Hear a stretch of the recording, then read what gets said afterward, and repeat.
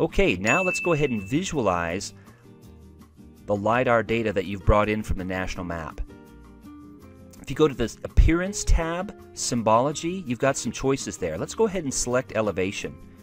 And we'll just take the default for starters, 9 class, natural breaks, Jenks, University of Kansas, rock chalk. So that's what that area looks like. Okay, ranging from blue, low elevation, to reddish, high elevation. And now I'm going to go ahead and create a slope, visualize it as a slope map. And so I can click around here and get the elevation and the slope and the aspect, the direction that the slope faces, in degrees. Alright, so far so good. Easy to bring in this data into Pro for sure.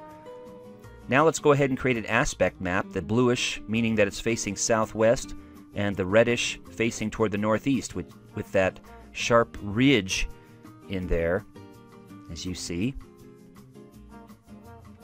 And that's with a default 10 class aspect map inside ArcGIS Pro.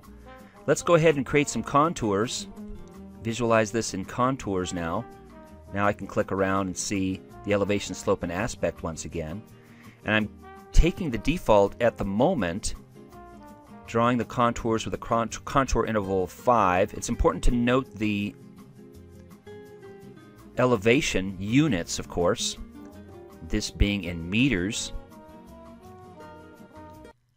So know your data, examine your metadata to see what your units are. We have now made a symbolized elevation map, we've made a slope map, an aspect map, and a contour map. Thanks.